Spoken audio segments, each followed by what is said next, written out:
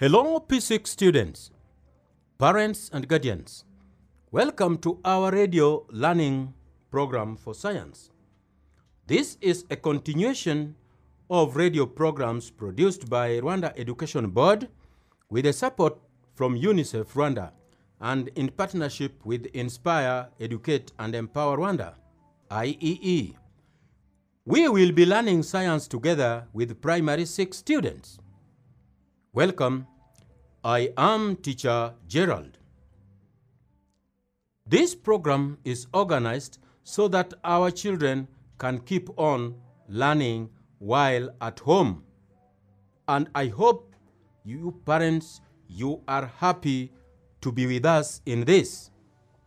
Students, get your pens and notebooks for taking notes, doing exercises and homework. And also remember still to bring with you the textbook or the few printed pages as we agreed last time. Then sit next to the radio. Tune it to be loud enough and be ready to listen to it keenly. Is that clear? Good. Now, before we start, let us stand up to sing a warm-up song. I am going to sing the song 2 times as you listen. Then you will join me as we sing for the 3rd time. Is that clear? Good. The song is a simple song. Row, row, row your boat gentle down the stream. Merrily, merrily, merrily, merrily, life is but a dream. Row, row, row your boat gentle down the stream. Merrily, merrily, merrily, merrily, life is but a dream. Students, it is your turn to join me. Then we sing together. Ready? Let's sing. Row, row, row your boat gentle down the stream. Merrily, merrily, merrily, merrily, life is but a dream. Wonderful. Now, students, can you remember what we learned about last time? Can you remember what we learned about last time? Great. Last time, we learned about the process of human blood circulation. The process of human blood circulation. Is that correct? Great. Now, students, can you remember the names of the blood vessels that we learned? Can you remember the names of the blood vessels that we learned? Perfect. The blood vessels that we learned include the arteries. The arteries that carry blood from the heart to all parts of the body. Number 2 was the veins. The veins that carry blood from all parts of the body back to the heart. Then we talked about capillaries. Capillaries that act as a link between arteries and the veins, and they reach the muscles. Capillaries that act as a link between the arteries and veins, and they reach the muscles. Wonderful. Come along and play with us. Now, students, today we are going to learn about components of human blood. Write that one down. The components of human blood. My friends, the components of human blood. That means, what does human blood contain? Or what makes the human blood? Good. Blood is the red fluid found in our bodies. When something cuts you accidentally, or when you are nosebleeding, you can see the red liquid that is coming out. That is a red blood. Blood is the red fluid found in our bodies. It has 4 main components. Blood has 4 main components. And every component has got its work. Every component has its work. And that is the why that I was talking about. Number 1, plasma. Right, plasma. P-L-A-S-M-A.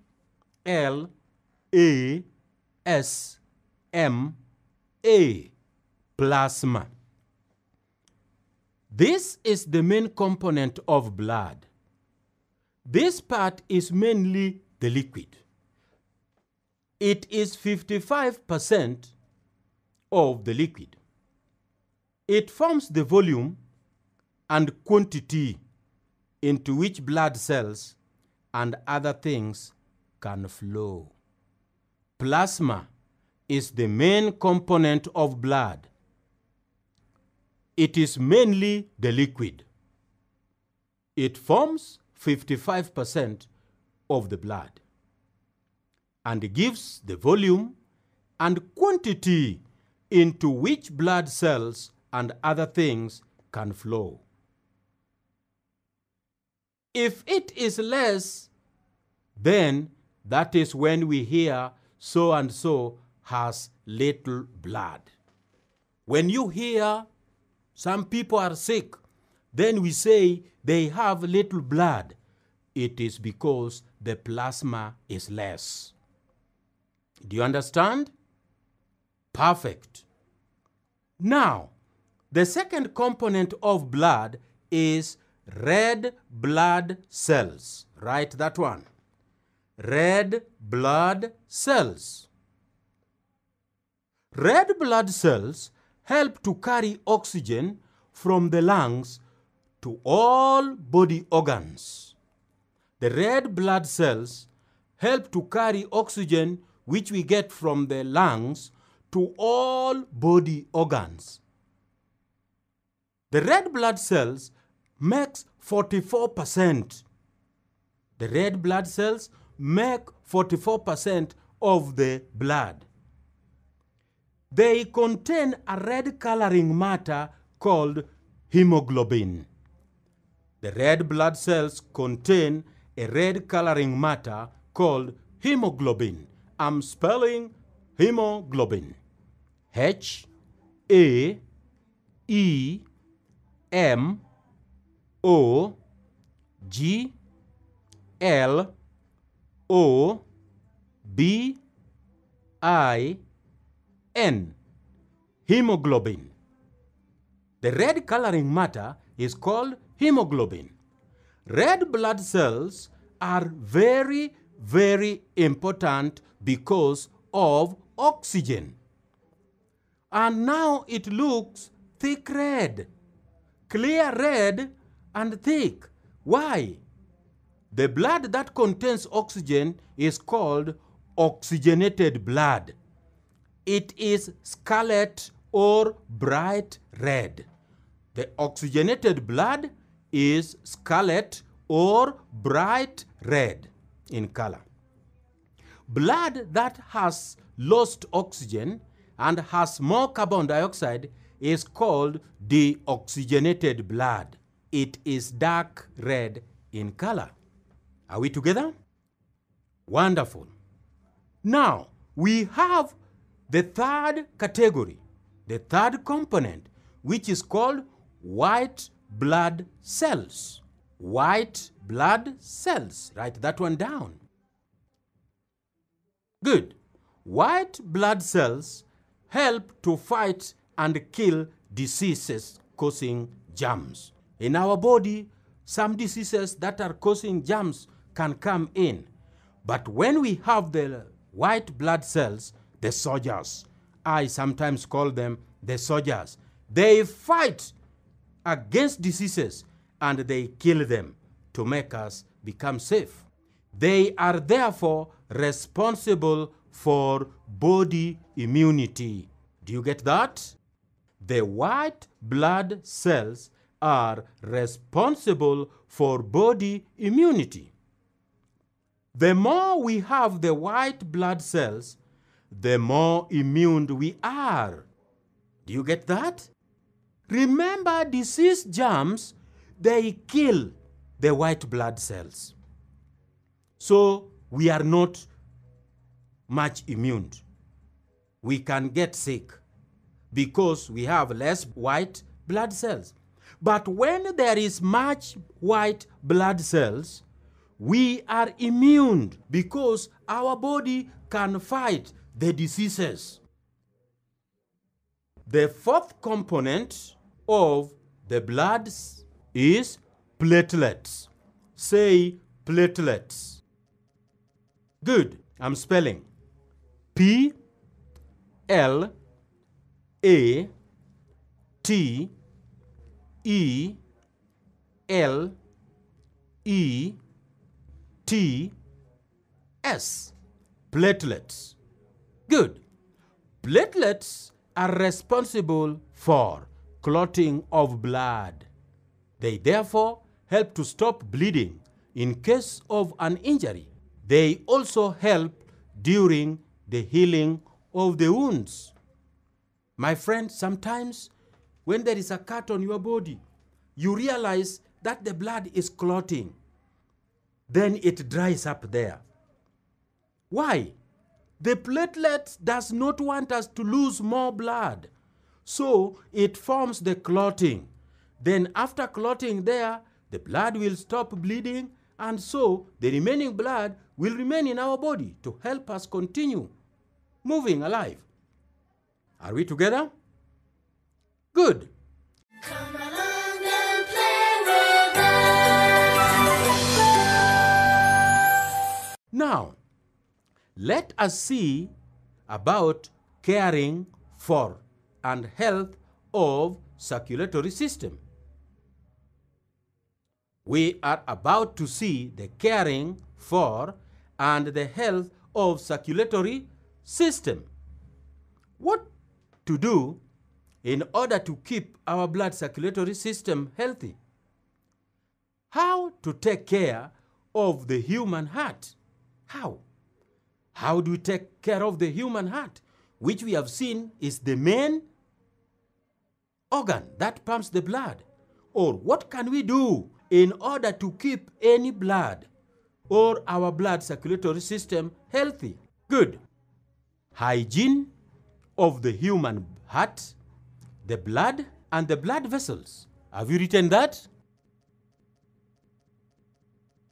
Hygiene of the human heart, comma, blood, and blood vessels. Now, I want you to get a new page from your notebook. Children, get a new page from your notebook. Divide the book into 3 equal parts from top to bottom. Divide the book into 3 equal parts from top to bottom. Is that clear? Good. Draw a small row at the top from left to right. In the first column, top, write how to take care of human heart. In the first column, now write how to take care of human heart. Is that clear? Bright. In the second column, the top, write how to take care of blood. How to take care of blood.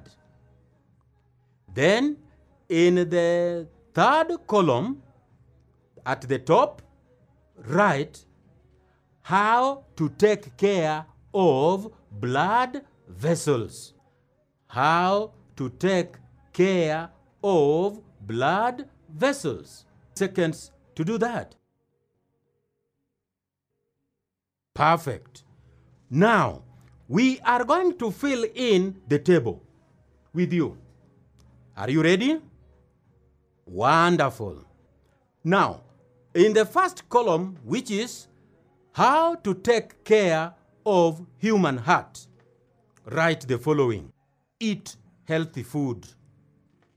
Eat healthy food. That is a balanced diet.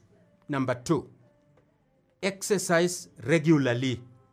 Do exercises. Exercise regularly. Number 3, avoid taking too much alcohol. Avoid taking too much alcohol. Number 4, avoid smoking. Avoid smoking. Number 5, know how to manage your life stresses. Know how to manage your life stresses. Okay, is that clear? Good. Let us now go to take care of blood in column number 2. How to take care of blood. Number 1, healthy diet. Healthy diet. Number 2, regular exercise. Regular exercise. Number 3, drinking plenty of water. Drinking plenty of water. Number 4, avoid behaviors that may expose you to HIV and AIDS. Avoid behaviors that may expose you to HIV and AIDS.